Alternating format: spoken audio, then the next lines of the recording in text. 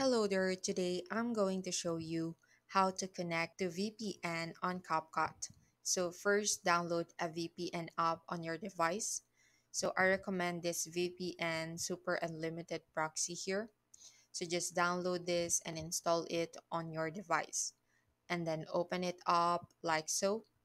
And afterwards, just tap connect here and hit always allow like so.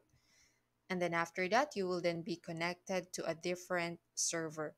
So as for me, I'm connected in France. So once you've connected to a different server, close out of all other apps including CapCut to ensure that the VPN connection is applied universally across your device. Okay, so once you do that, open up CapCut here, and after that you should now be connected to the VP and allowing you to edit videos in CapCut without experiencing unstable internet errors or glitches. So that's it. There you have it.